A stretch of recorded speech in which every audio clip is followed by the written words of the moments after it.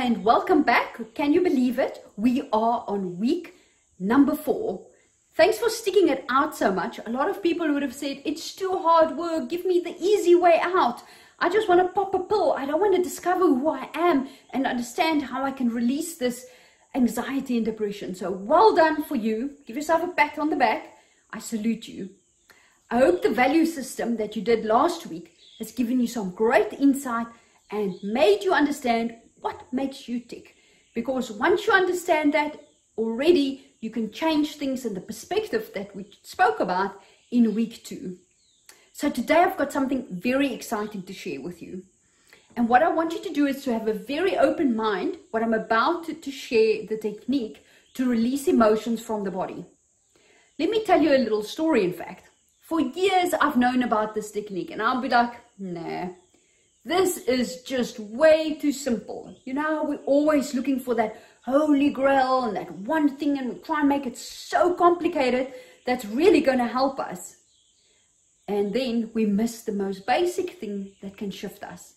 So as I'm about to teach you this technique, be open to it as you did with all the things that can change your state. Be open with this, give it a go, and let me know. So ideally what I want you to do is to have a list of emotions that you battle with and write down at least 5 of these. Now, I want you to go back to that list. I want you to grade what is the most important thing for you, or the thing that ticks you off the most, or the most intense feeling you have. So let's say, for example, if you have anxiety, I want you to write anxiety about what? Be more specific. It could be anxiety about being late. Okay, what else are you anxious about? I'm anxious about drinking enough water. I'm giving you silly examples, or maybe it's not even a silly example, but just go with the flow. See if you can be as specific as possible. Now you go back and you say, out of those 5 things, which one I feel the most? What is the most intense emotion that you feel? And we're going to start with that one. And I want you to grade it out of 10. So let's say I'm anxious, I'm going to be late. 10 out of 10. If I know I'm going to have to be somewhere for an appointment, I already feel like the day before, oh, what's going to happen when I'm late? Think about it when you write an exam, or you maybe have to go for a flight internationally. And you have to wake up early in the morning. You can't sleep the whole night because am I going to wake up in time to go? I'm anxious, I'm going to be late. 10 out of 10. So this technique that I'm about to teach you is called Emotional Freedom Technique. It's EFT. And it's based on acupuncture meridians. And the whole purpose of it is to tap the emotion away. It releases very deep-seated emotional blockages within our body. There's 2 interesting books that you might find of value, and the one is called The Secret Language of the Body. If you've visited me before in the practice, that book is used very often, and the purpose of that book is to understand when we have signs and symptoms that our body is trying to communicate with us in some way. Now, sometimes what happens is we can intellectualize ourselves out of the situation and say, that doesn't bother me anymore, but your body might still be stuck in that state. For example, if you look at a person maybe who had a big shock and suddenly they have diabetes, and they will say, that shock is done 10 years ago. That thing that happened to me, it doesn't worry me at all intellectually. But your body, and still having blood sugar problems, could show you, hey, I'm still stuck in that state. So the purpose is to release stuck emotions, but you can also use it in the moment if you are anxious or you're feeling low in mood, to help you to shift you out of that situation. So EFT can do a few things. So one of the things that it can do, it can help process your anger, overcome depression, it can resolve eating disorders, overcome exam nerves, anxiety, release stress and anxiety. It can manage pain, alleviate panic attacks. It can release the memories of post-traumatic stress disorder. It can even help with insomnia. There is so many things that can help you with. So I'm about to teach you the technique. So if you go Google it, you will see this is the long technique that is being taught. And this is something that you can definitely give a go. But as you might have figured out, I like doing things in a very efficient way. So I'm going to teach you my shortcut afterwards as well. If you go onto the form that's on this Facebook page with the PDF of the week's lesson, there's a YouTube video link as well that you can follow again if you just want to go back to the video to see how to do it, and then you don't have to go through this whole video. Alternatively, I've written for you how to do it as well. So we are now going to tap on I am anxious, I don't want to be late. And you're going to follow what I'm doing, and even if it feels silly, just go with the flow. There's a word that's being used that says, I love and accept myself. If you don't truly believe it, doesn't matter. Just say it. Just go with the flow. Don't overanalyze and get stuck on, but I can't say it because, deep down, I don't truly love and accept myself. Doesn't matter. Just go with the flow on this one. So what you're going to do is you can take both fingers, or you can take both hands, and you're going to have your fingers like this, and you're going to tap above your eyebrows. And you're going to repeat, even though I'm anxious, I'm going to be late. It was the most intense emotion, so we gave it a 10 out of 10. I still love and accept myself for who I am. You move next to your eyes and you say the same thing. Even though I'm anxious, I'm going to be late. 10 out of 10, I still love and accept myself for who I am.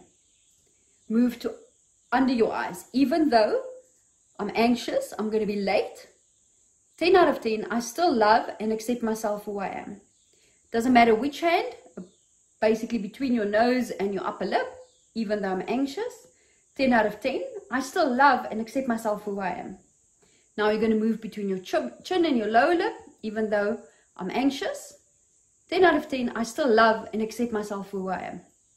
The next one is just below your collarbone. It's actually on a point called kidney 27, which is an anxiety point. Even though I'm anxious, 10 out of 10, I still love and accept myself for who I am. 4 fingers this way, under the armpits, in the midline. Even though I'm anxious, 10 out of 10, I still love and accept myself for who I am. And the last one, with all your fingers in the middle of your head, even though I'm anxious, 10 out of 10, I love and accept myself for who I am. Then what you're going to do is you can take a deep breath in. And as you breathe out, you can imagine you're breathing that emotion out. You're going to ask yourself, how intense am I feeling that emotion still? And you might notice that it's dropping from a 10 to an 8, or maybe to a 9. You repeat the whole sequence again.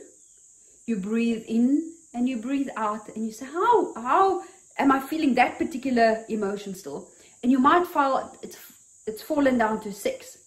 So when you're at a 10, you're like, oh my goodness, I'm going to be late. I must set all the alarms. Oh, what's going to happen when I'm late? Going down the rabbit hole. When you're at a 6 out of 10, you're like, yeah, I'm actually anxious because it did happen to me once. And that's the reason. You can kind of then make sense of why you're feeling the emotion so intensely. You might find that the emotion, in most cases, actually never totally goes away. And the reason is the emotion is there to serve you. Because remember, it's trying to protect you from not being late because maybe a past experience has happened. You might have been late when you were in school and you got into trouble. And that's why you're still feeling this way. If you can go back and you remember potentially, when is that first time I felt I'm anxious about being late?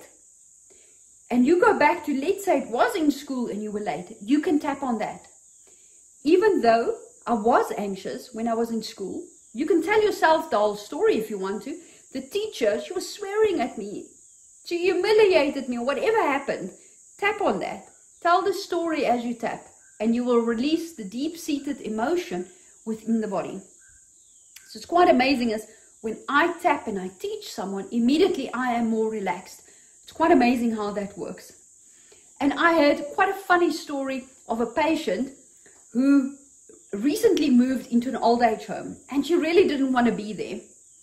And she was complaining bitterly about all her neighbors. I said, okay. She actually came to me because she started getting shingles over her whole forehead because of all the stress now living in this environment, and she couldn't stand her neighbors. I said, okay, let's tap on it. And her words were, even though the neighbors are, I'm trying to think what word she said, like arseholes, I still love and accept myself who I am because they're stressing me out. And as she went on tapping, when she got here, she said the assholes word just went away. Then it was just the neighbors. Even though the neighbors are just irritating me. And then afterwards she said, wow, actually where I'm staying is not such a bad place. You could then start seeing the positive of where is there something positive in this new place of hers. So that was quite funny to see in one not even a session, in one tapping sequence, how a word shifted and how things just kind of, let's say, dissolved for her, so it wasn't a problem. Amazing. So emotional freedom technique, it is so important that you can use it. Now, my shortcut is, let's say you stand in a queue and there's people around you, or you're even at your computer, but if you're in front of people, and suddenly you might get annoyed. I don't know, the person behind you is too close to you, the music is too loud in the store, whatever it might be. You can simply tap here or here. So you can say, even to yourself, even though this person is standing nearly on top of me, feels like going to trip me, I still love and accept myself for who I am. Even though this person behind me is irritating me so much, I still love and accept myself for who I am.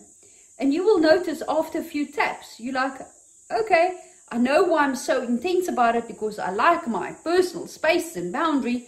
Okay, I'll be out the shop soon. Okay, does it matter in 10 years' time? Probably not. Okay, let me go to the cashier and finish off and get out the shop. That you're not building up so much frustration while you're standing there and the person's nearly tripping all over you. So the shortcut there or there, again, it doesn't matter which hand you use it, whatever it feels right for you is going to work.